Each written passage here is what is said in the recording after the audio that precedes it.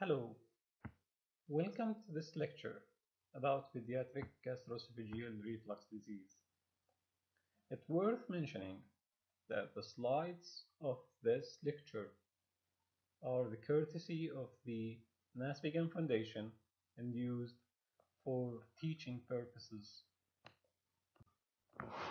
Before starting, let's familiarize ourselves with few terms.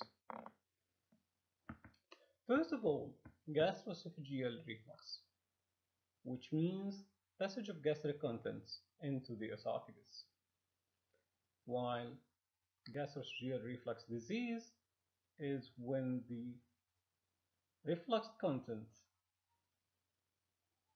cause symptoms or complications. Regurgitation means passage of reflux gastric contents into the pharynx, while vomiting is the expulsion of reflux contents from the mouth. This slide showing you the anti-reflux mechanisms in our body, so you can appreciate the presence of the diaphragm crura, separating the intrathoracic area from the intra-abdominal area with the different pressures. You can also appreciate the angle of Hess, which is the angle the esophagus is entering the fundus of the stomach, and the most important part, which is the lower esophageal sphincter. This is more of functional area of muscular layer that separates the gastric content from reaching into the esophagus, and actually it is not an anatomical sphincter to start with. In this slide you can see first of all the anatomy of the upper esophageal sphincter, the lower esophageal sphincter area, and the stomach. On the right hand side of the slide you can see that there is a couple of measures showing first of all the pH in the lower esophageal area, then pressure waves in the pharynx, the esophageal body, the lower esophageal area, and the stomach. I hope you can appreciate that the rising in those waves showing the contraction, while going down on those waves means dropping of the pressure or relaxation. In the middle of the slide, you can see one column crossing all your measures, which shows that when the lower esophageal sphincter relaxed, you can see that the red line representing the pH in the lower esophagus is dropping, which means that when the lower esophageal sphincter relaxed, the gastric content reflux back into the esophagus, which leads to the drop in the in the pH of the lower esophagus, which means that those relaxations lead to what we call reflux.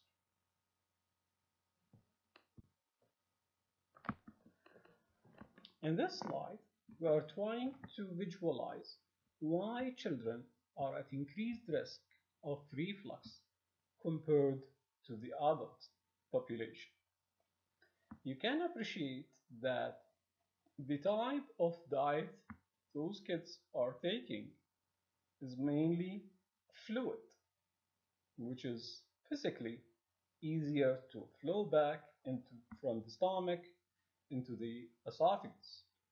At the same time, the esophagus in children is much shorter in comparison to the adult, and the capacity of the stomach is smaller, and from the positioning point of view, those young infants are most of the time in the lying supine position, which increase the chance of flowing back from the stomach to the esophagus compared to the adult position of sitting or standing, which decrease the chance of reflux.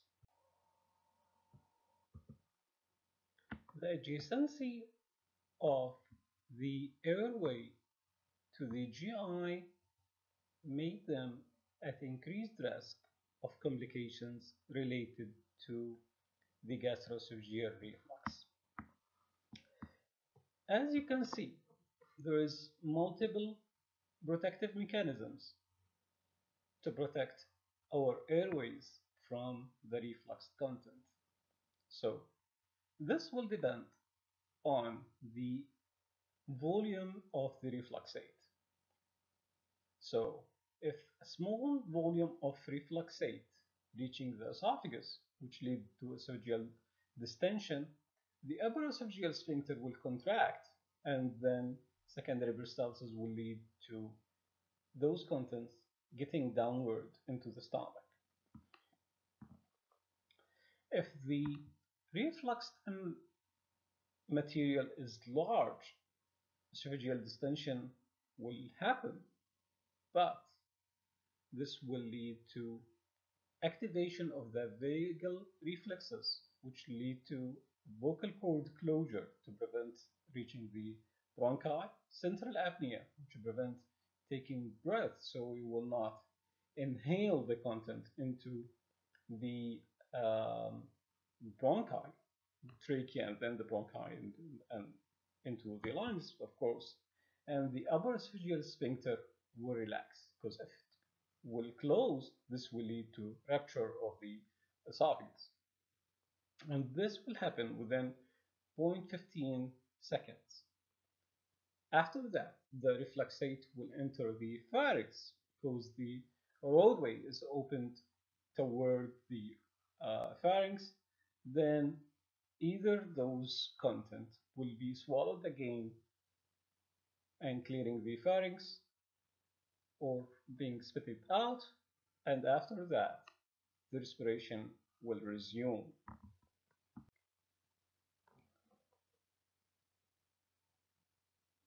What are the mechanisms of gastroesophageal reflux?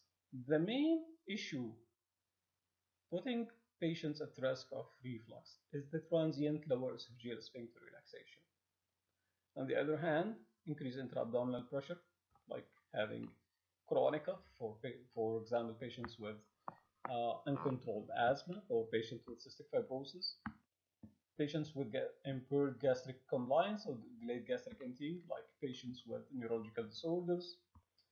How the esophagus will be injured, it's either due to the impaired esophageal clearance, defective tissue resistance by changing the type of mucosa in the lower esophagus, or the noxious composition of refluxate, whether this is an acidic material or even if it is alkali when bile is refluxed into the esophagus. And we talked before about the mechanisms of airway complications. It's either due to failure of the protective mechanisms from the reflux, which lead to recurrent aspiration, impaired airway protection, and then the patient will aspirate, or due to exaggerated physiological reflex by prolongation of apnea when the vagal reflexes are prolonged. Most of the time, history and physical examination are your friends to diagnose patients with gastroesophageal reflux disease.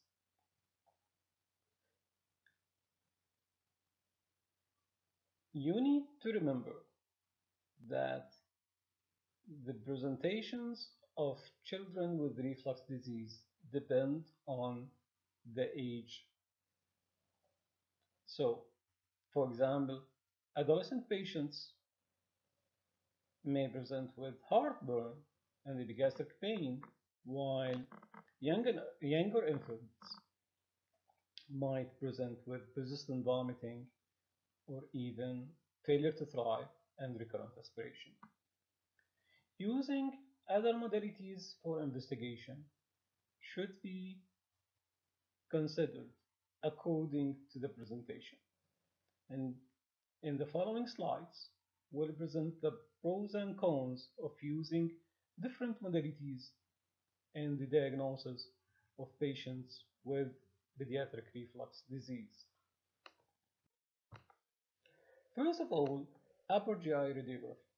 Barium swallow give us an idea about the anatomy of the esophagus and the stomach. But unfortunately, it will not show you the difference between or discriminate between physiological and non-physiological reflux episodes. As you know, still we have reflux episodes which are physiological and will not contribute to the patient complaint, and the upper GI radiography will not differentiate between those episodes and a real reflux episode. But still, you can use the GI radiography to confirm other differential diagnoses for patients presenting with persistent vomiting else than reflux or reflux disease. For example, pyloric stenosis, which will be shown very nicely in the barium swallow or even barium meal. Usually, those are patients in young infants between 6 to 8, 10 weeks of age who presented with persistent vomiting and feeling so hungry after those episodes of vomiting. On the other hand, malrotation can present with recurrent episodes of persistent vomiting relieved and going back, which might be one of the major differentials in young children with reflux. And it is very important to diagnose those patients because this is a serious surgical issue and need surgical intervention. What about esophageal pH monitoring? This is a very simple principle. If you remember the slide, we were talking about the lower esophageal sphincter relaxation and the change in the pH in the first few slides. So the idea of pH monitoring is you put or you place a pH probe in the lower part of the esophagus and you keep monitoring the pH at that site for 24 hours. This is a surrogate marker for reflux disease because the drop in the pH is related to the gastric content.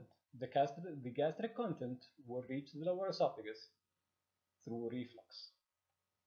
So you can document the reflux episodes between two brackets, the lower pH episodes during your monitoring. So the advantage of such intervention or such investigation that you can detect the episodes of reflux, you can associate the symptoms of the patient with the reflux episodes. For example, if the patient is having chest pain, still the device, the recording device, would have a button for actuation that the patient can press on it, and this would leave a mark over the recording so you can see when the patient is having those symptoms if there was a drop in the pH in the lower esophagus, so you can correlate temporally between the reflux episode and the symptoms of the patient. It can also assess the adequacy of the acid suppressants that we are using in the patient. So if you are giving the patient the medication and still the patient is having symptoms, and you can do the pH monitoring to be sure that this patient acidity is suppressed totally or not. If still the patient is having uh, burst episodes of lower pH in the lower esophagus, this means that you are not giving enough medication, or at least there is room to increase the medication, or maybe you need to think of another diagnosis, for example, hyperglycemia. This will lead to high production of acidity that you are not suppressing by giving your PPIs. But still, there is limitation to this um, investigation that you cannot detect non-acidic reflux.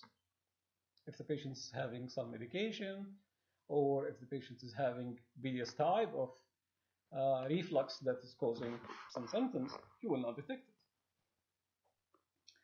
You cannot detect the complications associated with normal range of gastroesophageal reflux.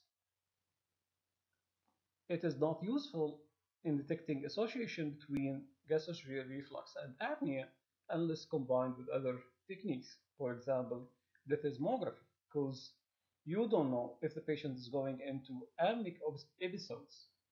You will not have those things monitored by this simple device. So if you are thinking that the apnea episodes the patient is having is related to reflux, you need to provide this patient with other tools to detect when the patient is having the episodes of apnea and try to correlate with the timing of dropping in the acidity of the stomach of those patients. How could you judge that this measurement or this pH monitoring is suggestive of reflux? We have a couple of factors to calculate. The first one is the number of daily reflux episodes, so you can see how many reflux episodes this patient is having.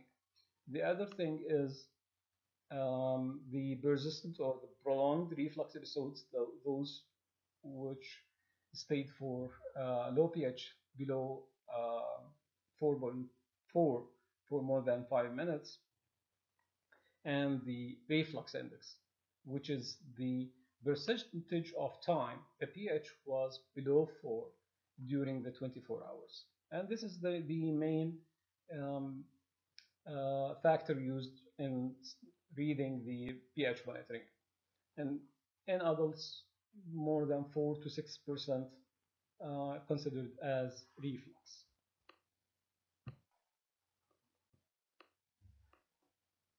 What about upper endoscopy? Doing esophagogastroduodenoscopy in adults is a very crucial tool for investigating patients with reflux.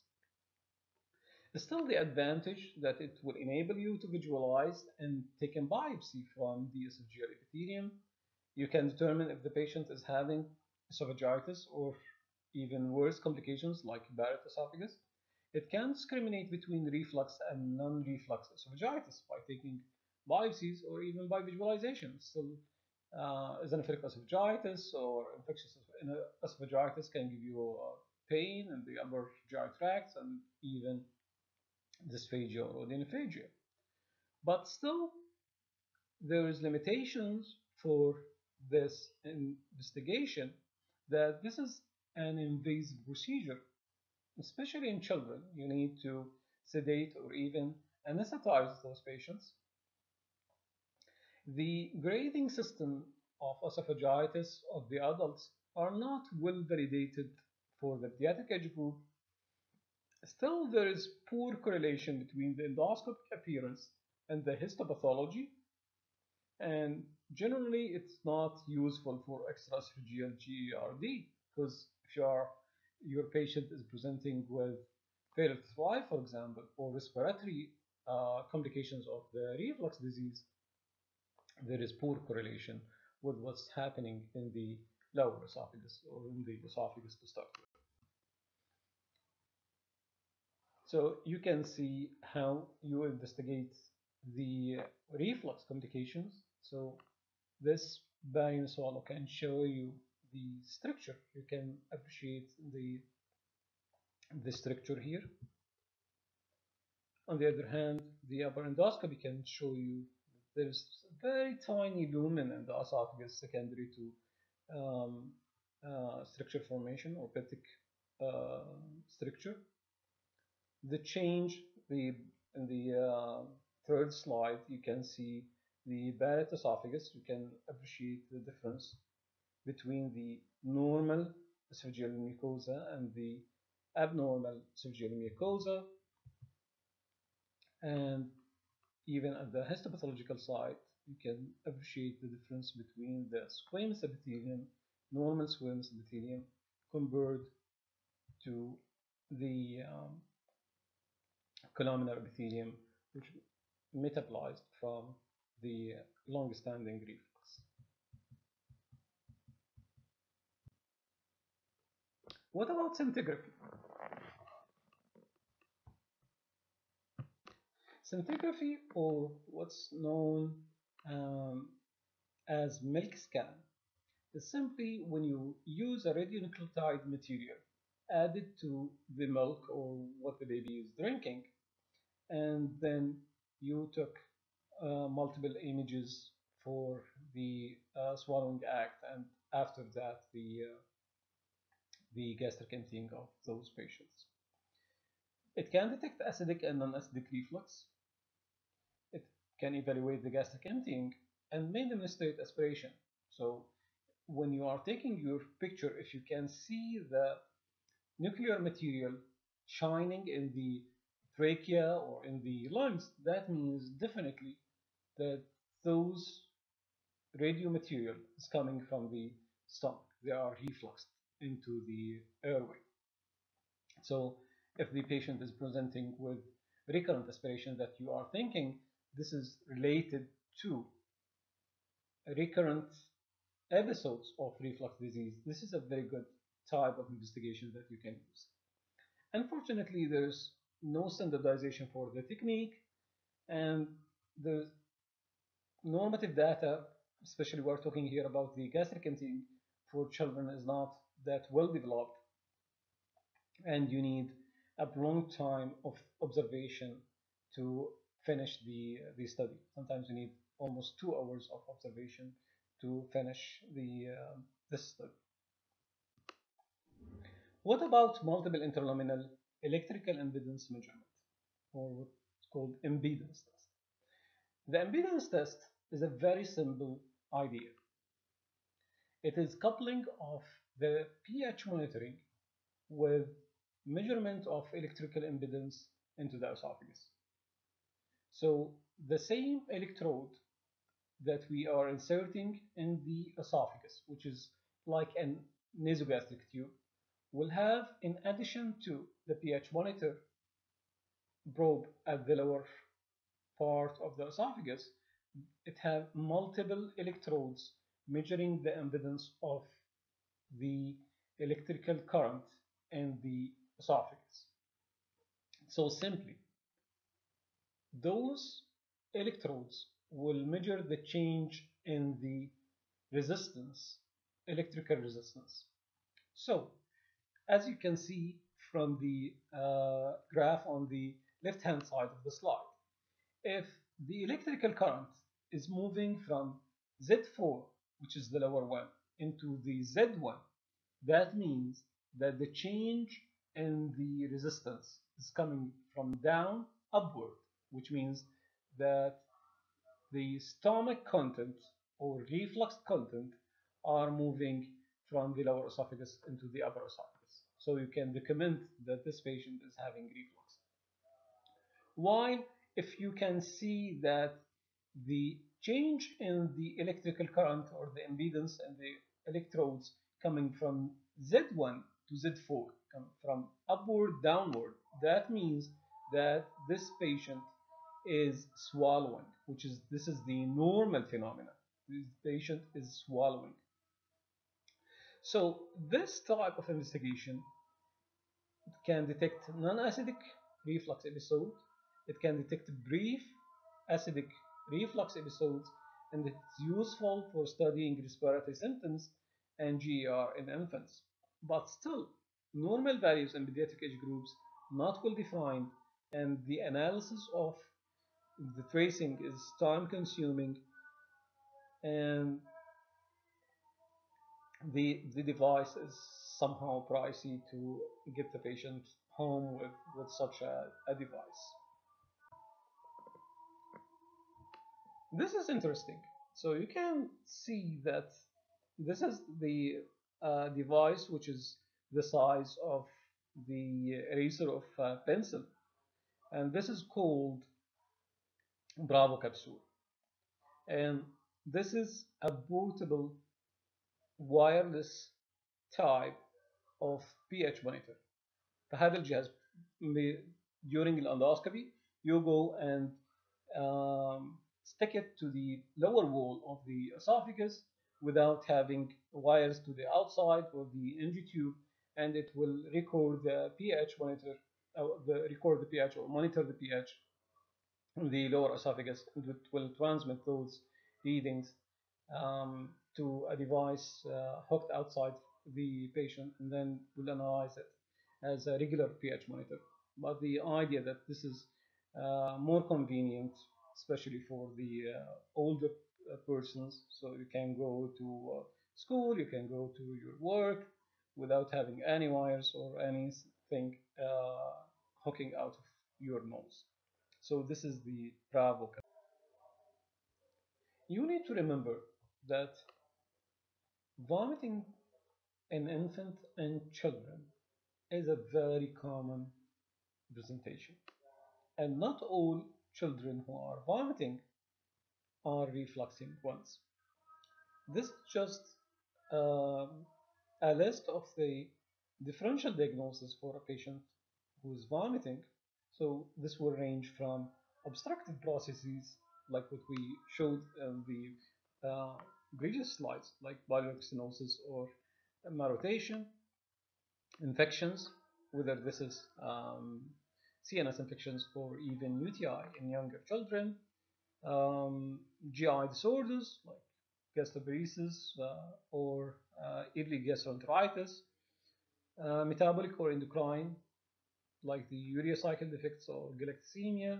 Sometimes this is related to neurological problems like the hydrocephalus or having subdural hematomas, obstructive uropathies, and even cardiac causes of vomiting should be thought of, such as congestive heart failure. Again, when you are taking history from those patients, you need to ask about the feeding history, the amount, the type, how the patient is positioned during the feeding, about the burping, if there is psychosocial history, some stresses might induce the vomiting in younger kids, the pattern of vomiting, for example, frequency and amount, forceful or not, if this is painful or not, the content of the vomitus, family history of if there is a significant illness, other GI problems, history of metabolic allergy conditions, the past medical history, including the prematurity, the growth and development of those kids. You need to look up, very importantly, in the growth charts of those patients, like the length and weight, their head circumference, might suggest that there is, for example, CNS problem as a cause of this vomiting, or a complicated type of reflux disease when the length or height is below the expected. Vomiting is a very common presentation in children, and GE reflux is a physiological phenomenon. But there is warning signals suggesting that this is not the simple physiological GR that you are dealing with. For example, bilious or forceful vomiting, which might suggest that this patient is having obstruction. Hematemesis or hematochezia, there is bleeding. Abdominal tenderness or distension. Onset of vomiting after 6 months of life. That usually patients with GER or the physiological reflux, you see this in the early on, before the age of 6 months. Having fever, lethargy, or splenomegaly, which might point into a metabolic liver disease. macrocephaly, microcephaly, or seizures, which suggests that this patient might have a CNS cause for their problem. What about the signs of complicated GERD? So if the patient is having poor weight gain, excessive crying or irritability, this might lead to feeding problems. So if the patient is having severe esophagitis, those babies would refuse to feed because each time they are feeding, this will increase the stomach acidity with the reflux. This will further injure the already inflamed area, and this will cause them to refuse to eat. Respiratory problems, as we said, recurrent wheezing, stridor, or even recurrent pneumonias, all are suggestive of complicated GERD. In young infants with reflux, what you can do conservatively, you can normalize the feeding volume and frequency. So, while taking the dietary history or nutritional history of the baby, you can find that the baby is taking larger volumes than what he needs. So, most of the time, both the feeds he will regurgitate or um, spitting out part of the formula. So reducing the volumes, spacing the time between each feeds might do the job. You need to consider thickening the formula. Using anti-regurgitation formula is more of physical intervention or physics intervention, that more thickened formula is less likely to regurgitate or to reflux from the stomach. Non-prone position during sleep. Putting babies into prone position decrease the reflux, but you know this will increase the chance of sudden infant death syndrome.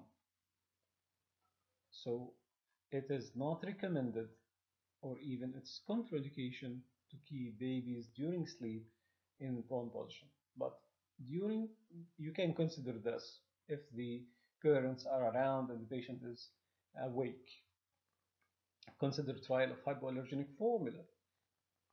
One of the causes for persistent reflux symptoms is cow milk protein allergy, and usage of hypoallergenic formula might reduce the symptoms. And you need to consider cow milk protein allergy as a cause for the vomiting in the kids if they are still vomiting after using the previously mentioned measures, or if there is multi-system involvement, if the patient's having respiratory symptoms or skin manifestation in addition to the regurgitation or refluxing. For older children, you need to advise the children to avoid large meals, don't lie down immediately after eating. If they are obese, you need to advise them to lose weight, to avoid um, foods and beverages that are known to relax the lower esophageal sphincter, like the caffeine or the chocolate, spicy food that may provoke their symptoms, and to eliminate exposure to tobacco smoke.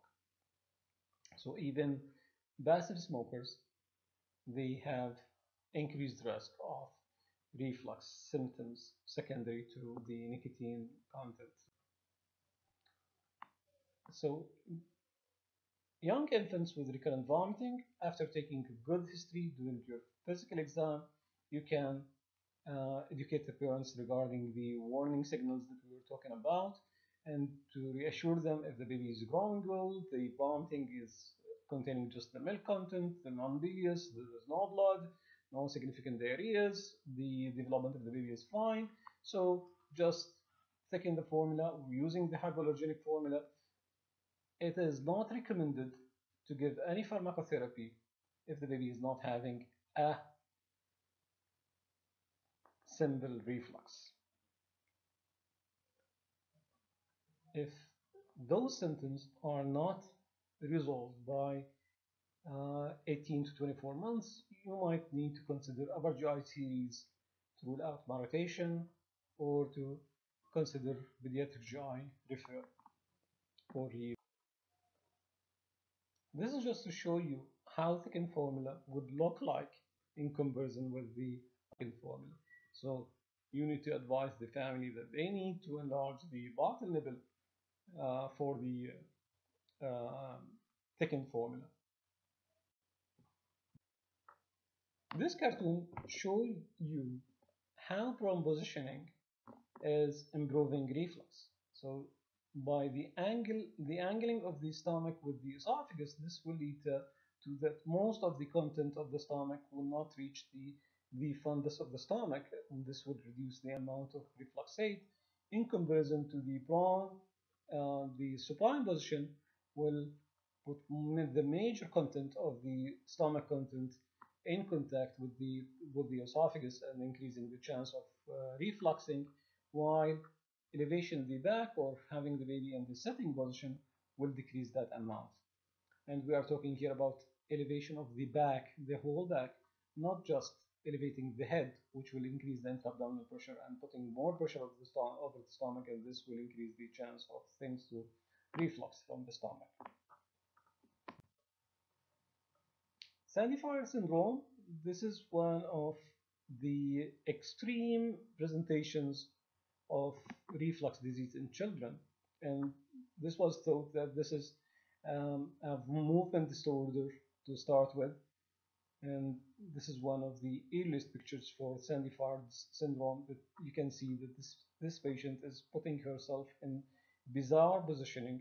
The idea of it is to stretch the esophagus to close the lower esophageal sphincter as tight as possible to decrease the reflux. And those patients, they will improve dramatically with the treatment of their reflux. What about the respiratory symptoms of GER? We're talking about apnea, stridors and hoarseness of voice, recurrent coughing, wheezing, recurrent pneumonia. Considering the pharmacotherapy, antacids, H2 blockers, proton pump inhibitors, prokinetic agents, and surface agents are the five major families of medication used in patients with reflux.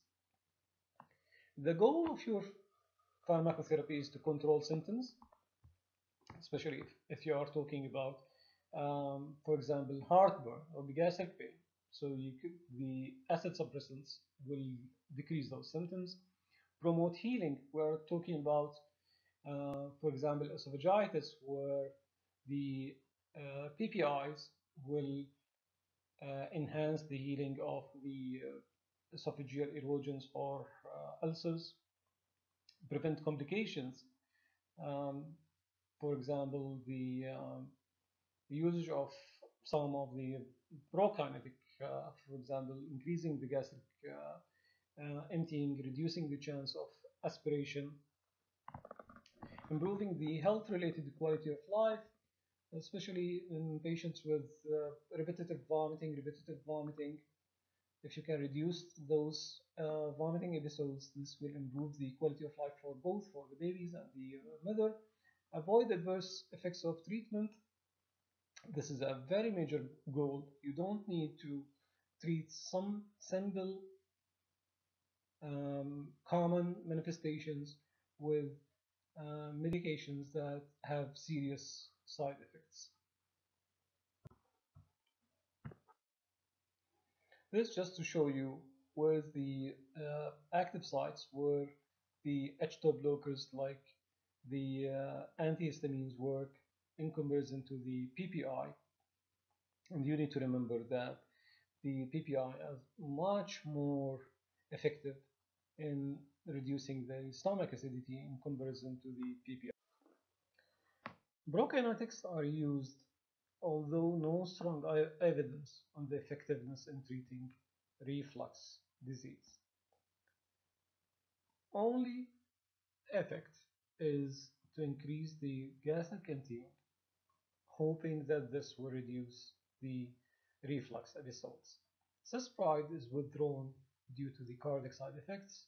Erythromycin, on the other hand, have a major issue, which is the tachyphylaxis, and you need to give the patient holidays of the medication to resume their receptor levels. Domperidone is available in Jordan, and we use it um, regularly in those patients. Metoclopramide has a problem with, which is the high incidence of adverse CNS effects. What about surgery for treating reflux disease in childhood? Those children who fails the medical therapy or those dependent on aggressive or prolonged medical therapy and patients with persistent asthma or recurrent pneumonia secondary to reflux disease.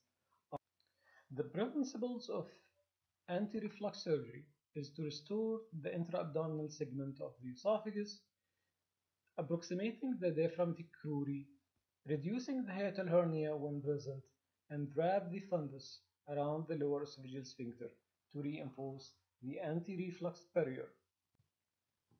In summary, GER is common in healthy infants and usually resolves by 18 months of age. Pediatric reflux can present with variable symptoms. Approach to diagnosis and treatment depends on presenting symptoms and signs. Currently available tests often don't conclusively demonstrate a relationship between reflux and specific symptoms. Good history and clinical judgment are important for optimal evaluation